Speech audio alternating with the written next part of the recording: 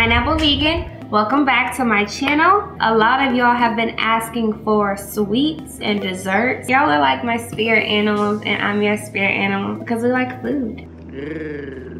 So today we're gonna do brownies. And I don't know if you guys knew this, but the Duncan Hines Double Fudge Brownie Mix, yeah baby, this is vegan, okay? What makes it not vegan is the ingredients that it asks you to use, which is just eggs. But we're not gonna use eggs. We're gonna use something else instead of eggs, so whoop. So you could typically actually make brownies from scratch, but I didn't feel like doing it today. I want it to be quick and easy and straight to the point so you guys can do it at home and you won't have to waste a lot of time, right? And so what we're gonna do, I already have it in my bowl, and I'm just gonna move it around a little bit. This one comes with fudge, so we're gonna go ahead and put that in there. See, it's all melted. Ooh. Yes, honey. This requires 2 large eggs, but instead of eggs, I'm just gonna use applesauce. And this is the cinnamon applesauce. You can use unsweetened regular applesauce, but that's boring, okay? I want a fudgy type brownie. I don't want it to be cake-like. So we're just gonna use, that's probably like 1/3 of a cup. I'll save the rest for later. What?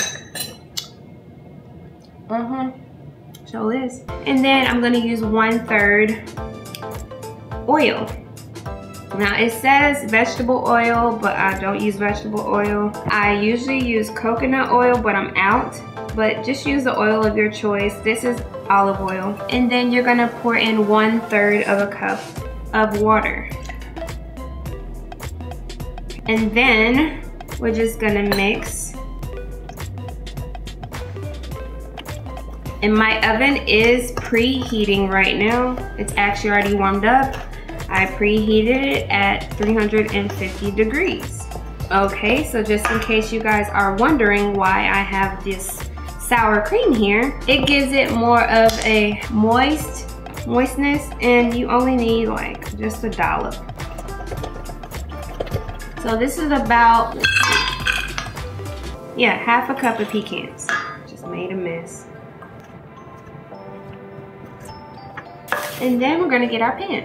So I already pre-greased this pan with coconut oil. And so all I'm gonna do is spoon it in here in my little pan.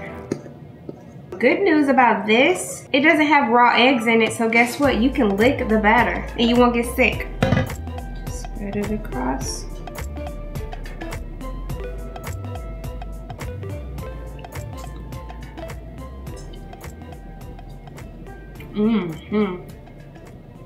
Brittany, what girl?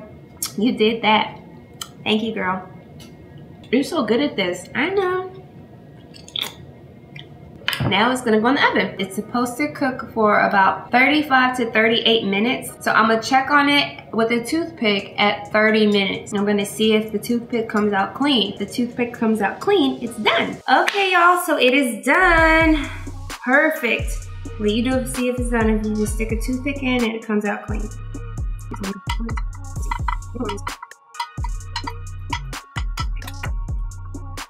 Oh, it's falling apart.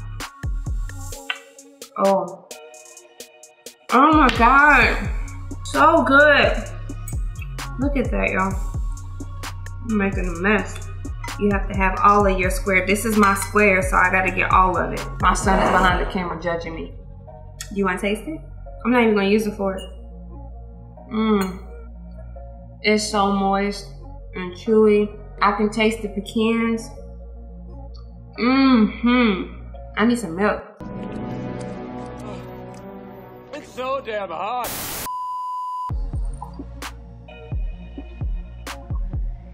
Yeah. That was so easy. So guys, I hope you enjoyed this video. And if you haven't already, go ahead and give it a thumbs up. And if you haven't already, subscribe to my channel. What you waiting for? What you waiting for? Do it. Subscribe to my channel. I'm gonna go now so I can finish eating this brownie. I'm probably gonna have another one with some milk. And I probably need to go buy some ice cream so we can top it and put some caramel.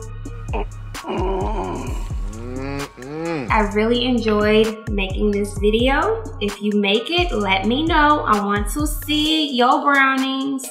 However you freak them, I want to see it, okay?